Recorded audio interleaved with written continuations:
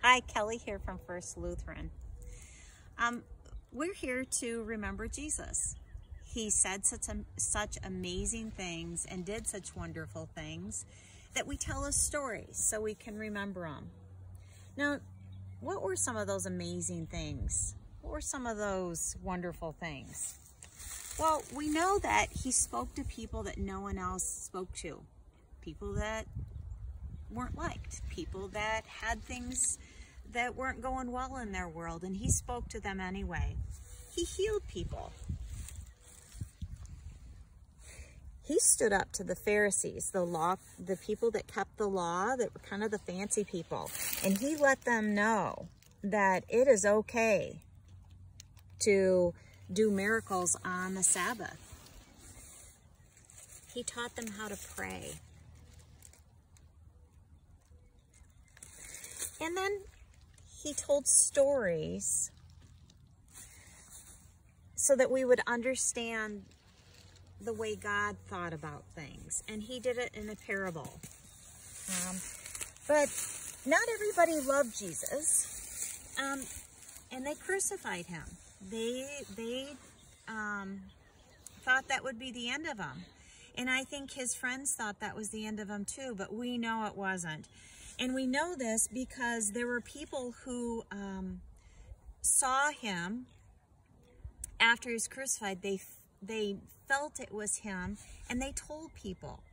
And then those people told people, and then those people told people, until finally those stories were written down in some books. Matthew, Mark, Luke, John, the Gospels.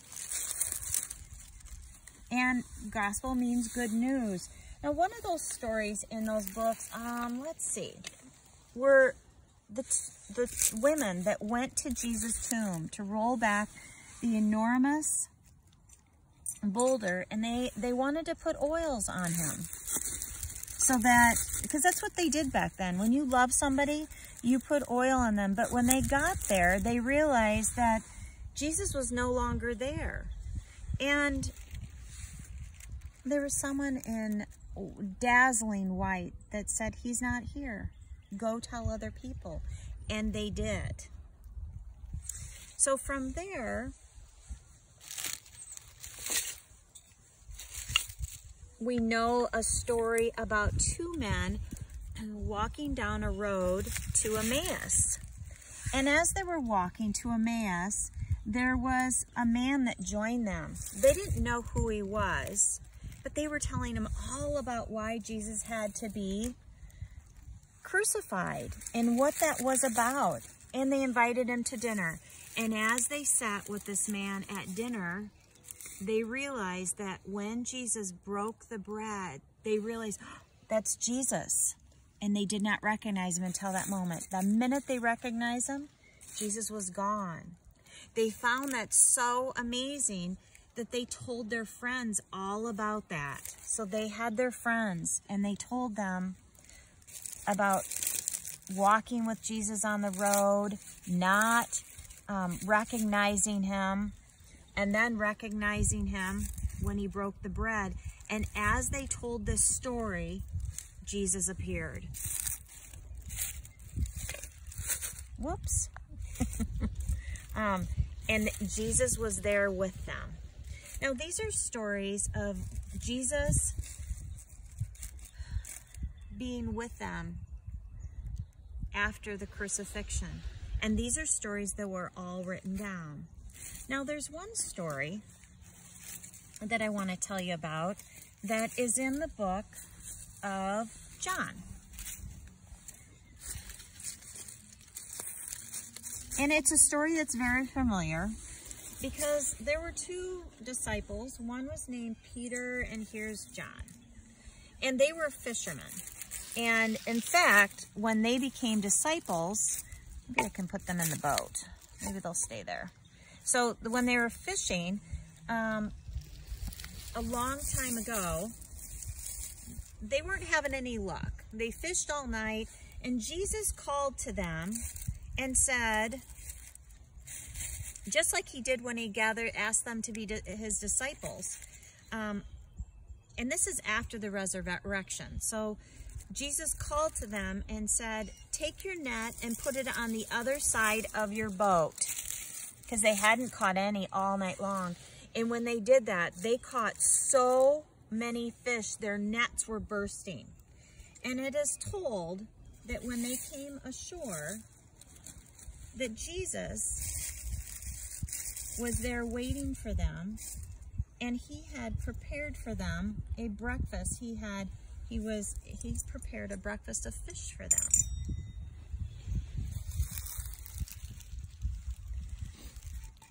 Now Peter, one of them fishing,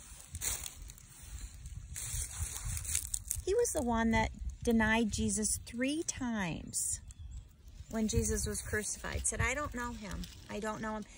And then he felt horrible because he had promised Jesus he would never deny him, but he did 3 times.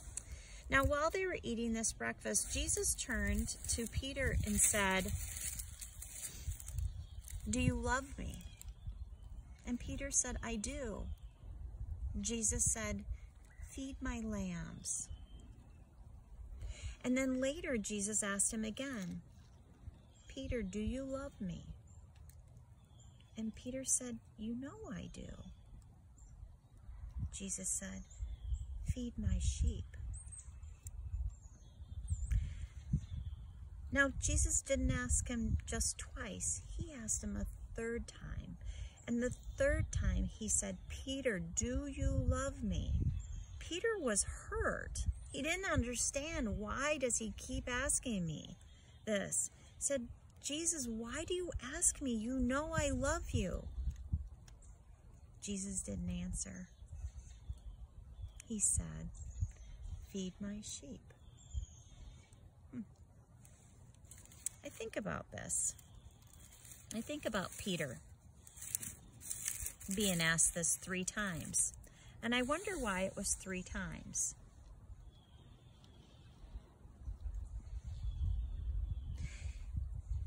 I wonder who the sheep were.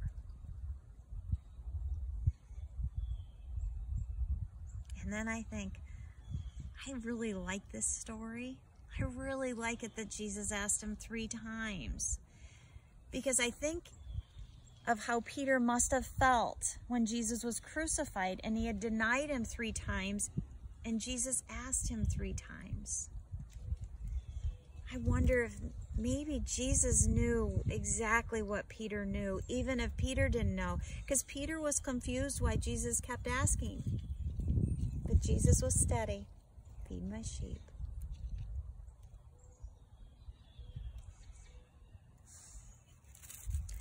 As we think about how sometimes Jesus knows more of what we need than maybe we do, can we say a prayer? Heavenly Father, from my heart, I ask you to take care of the children during this strange, odd time. We know that you're with us, and we know that you understand fully what we need. Even when we don't understand it, even when we are confused, you are with us. Help us to remember to connect the light that we are to the overwhelming, brilliant light that you are. We love you. We are grateful for the love that you share with us every single day. Amen.